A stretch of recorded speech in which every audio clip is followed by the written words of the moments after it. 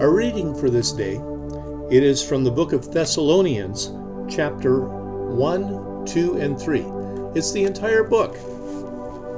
We read, starting with chapter 1. Paul, Silvanus, and Timothy, to the church of the Thessalonians in God our Father and the Lord Jesus Christ. Grace to you and peace from God our Father and the Lord Jesus Christ. We must always give thanks to God for you, brothers and sisters, as is right, because your faith is growing abundantly, and the love of everyone of you for one another is increasing. Therefore, we ourselves boast of you among the churches of God for your steadfastness and faith during all your persecutions and the afflictions that you are enduring. This is evidence of the righteous judgment of God, and is intended to make you worthy of the kingdom of God, for which you are also suffering. For it is indeed just of God to repay with affliction those who afflict you, and to give relief to the afflicted as well as to us, when the Lord Jesus is revealed from heaven with his mighty angels in flaming fire, inflicting vengeance on those who do not know God, and on those who do not obey the gospel of our Lord Jesus.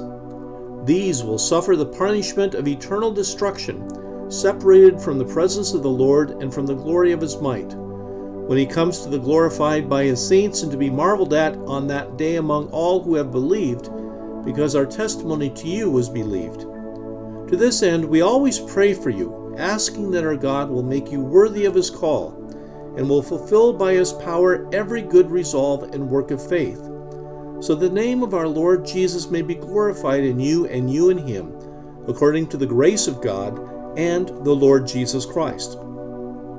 As to the coming of our Lord Jesus Christ and our being gathered together to him, we beg you, brothers and sisters, not to be quickly shaken in mind or alarmed, either by spirit or by word or by letter, as though from us, to the effect that the day of the Lord is already here. Let no one deceive you in any way, for that day will not come unless the rebellion comes first and the lawless one is revealed, the one destined for destruction.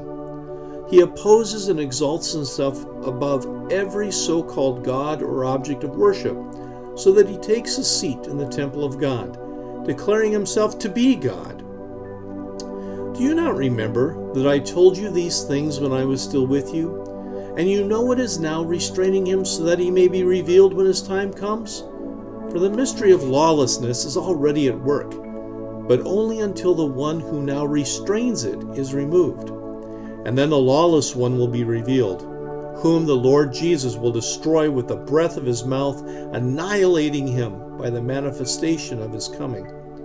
The coming of the lawless one is apparent in the working of Satan, who uses all power, signs, lying wonders, and every kind of wicked deception for those who are perishing, because they refused to love the truth and so be saved. For this reason God sends them a powerful delusion, leading them to believe what is false, so that all who have not believed the truth but took pleasure in unrighteousness will be condemned. But we must always give thanks to God for you, brothers and sisters, beloved by the Lord, because God chose you as the first fruits for salvation through sanctification by the Spirit and through belief in the truth. For this purpose he called you through our proclamation of the good news, so that you may obtain the glory of our Lord Jesus Christ.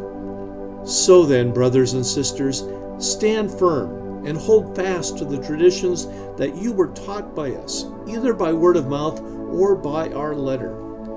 Now, may our Lord Jesus Christ himself and God our Father, who loved us and through grace gave us eternal comfort and good hope, comfort your hearts and strengthen them in every good work and word.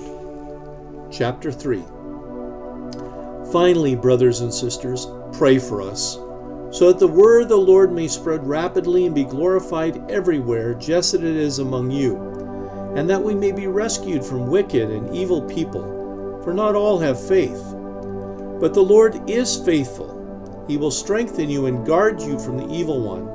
And we have confidence in the Lord concerning you, that you are doing and will go on doing the things that we command. May the Lord direct your hearts to the love of God and to the steadfastness of Christ. Now we command you, beloved, in the name of our Lord Jesus Christ, to keep away from believers who are living in idleness and not according to the tradition that they received from us. For you yourselves know how you ought to imitate us. We were not idle when we were with you, and we did not eat anyone's bread without paying for it. But with toil and labor we worked night and day, so that we might not be burden any of you. This was not because we do not have that right, but in order to give you an example to imitate. For even when we were with you, we gave you this command: anyone unwilling to work should not eat.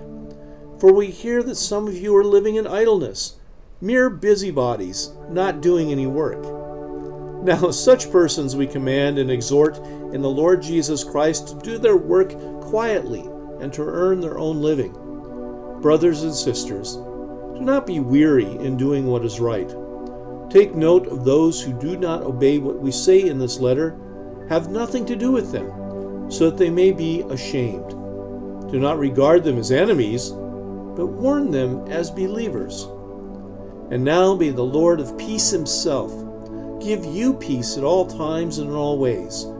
The Lord be with all of you. I, Paul, write this greeting with my own hand. This is the mark in every letter of mine. It is the way I write. The grace of our Lord Jesus Christ be with all of you. Here ends our reading for the day.